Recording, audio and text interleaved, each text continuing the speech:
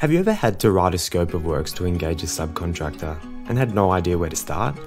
Or have you ever had to make important decisions about how to allocate scope or risk to a subcontractor and didn't know the best way to go about it? Well, this video is designed for you. My name is Tim and I'm a project engineer with lots of experience on the design and construction of major infrastructure projects. I've been building short courses to teach the fundamental construction management skills to engineers and other construction management professionals. So far, we've had over 1,000 students enroll in our courses. Each course is loaded with hours of content and practice activities to make sure you're equipped with the skills you need to excel at your job. This short video is an extract of our course on construction procurement management, where we'll take you through how to write a scope of works to engage a subcontractor and get quotes. We'll talk about what a scope of works is, what it contains, how to write one, and how to make important scope and risk allocation decisions.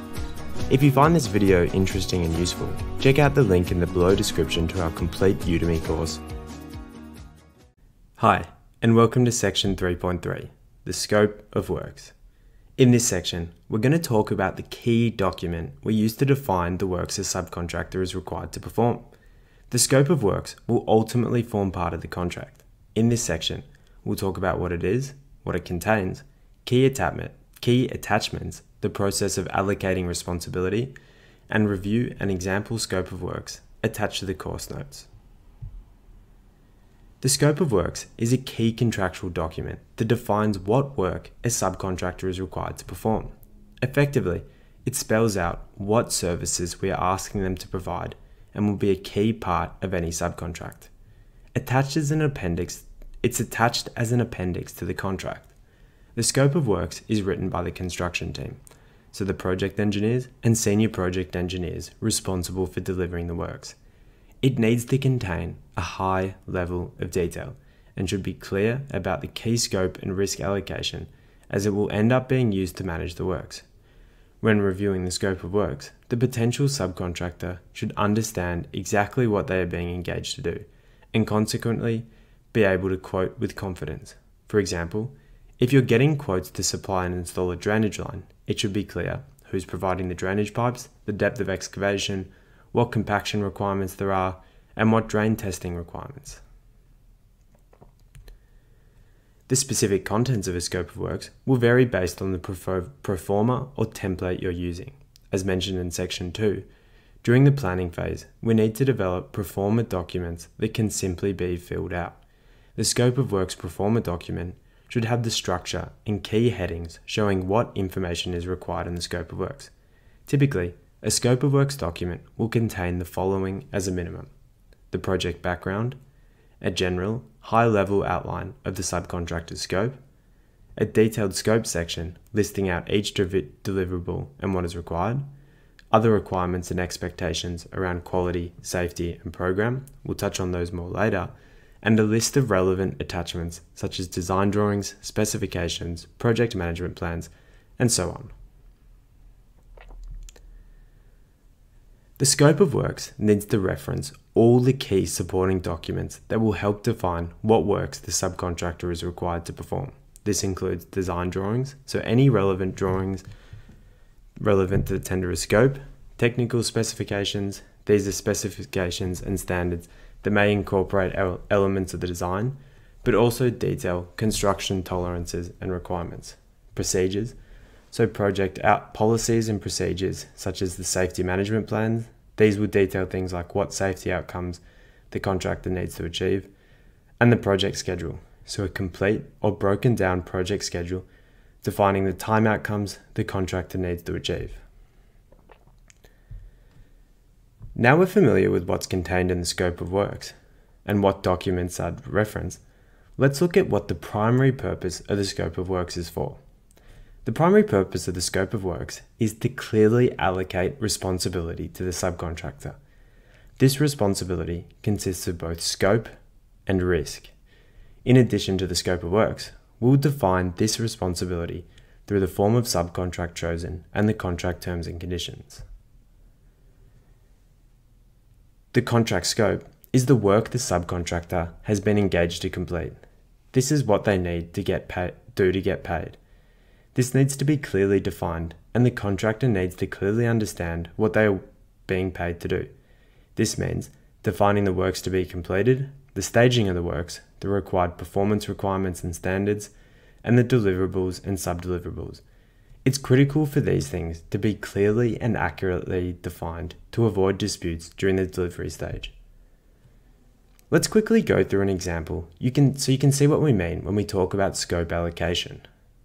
Let's imagine we're procuring a subcontractor to reinstate and replace a section of tram tracks.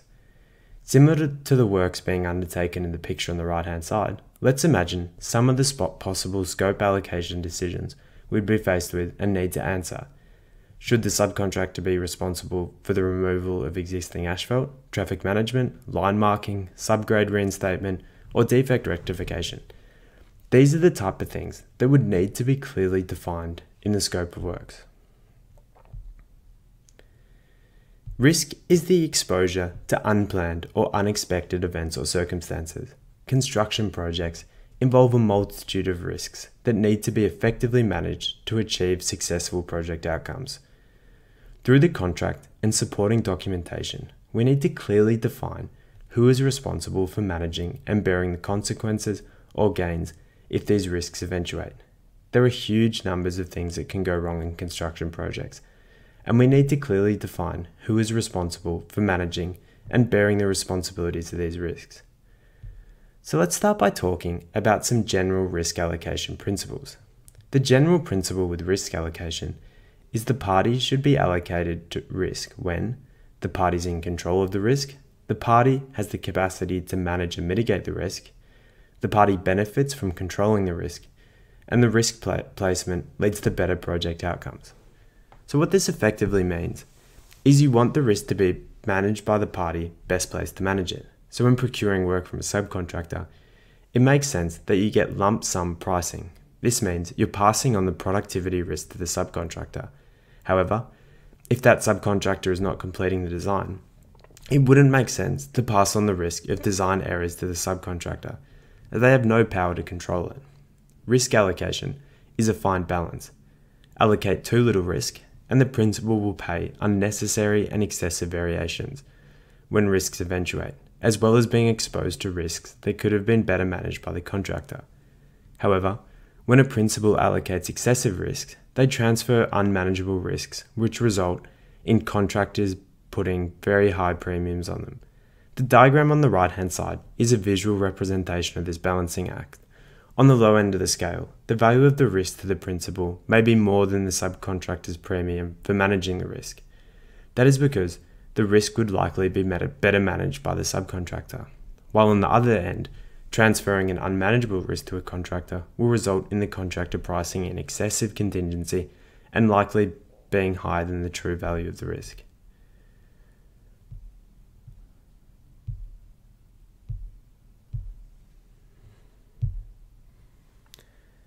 Let's now look at some examples of construction risks.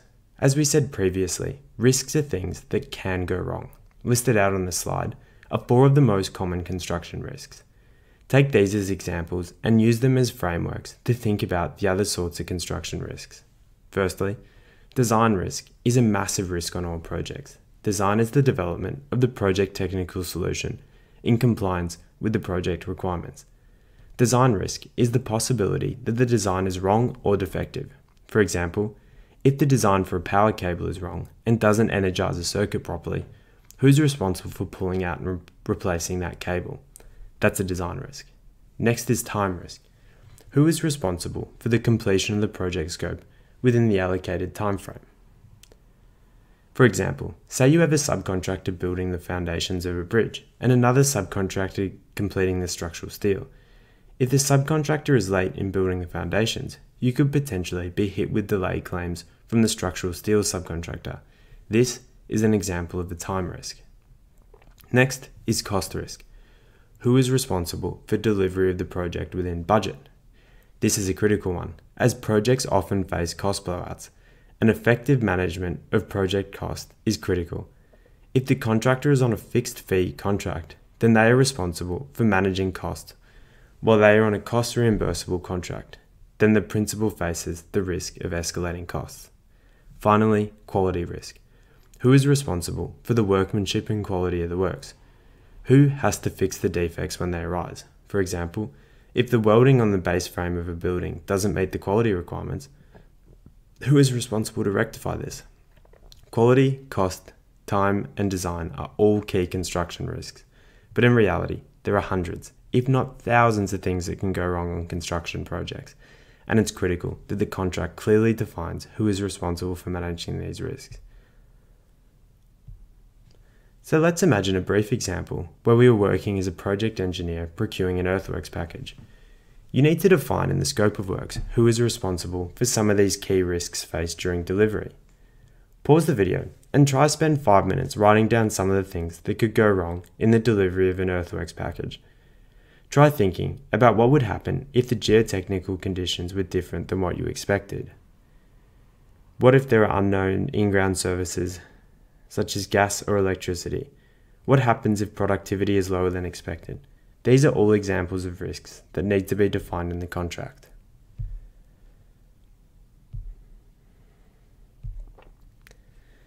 Let's wrap up this section by reviewing the example scope of works for a street lighting civil contractor attached.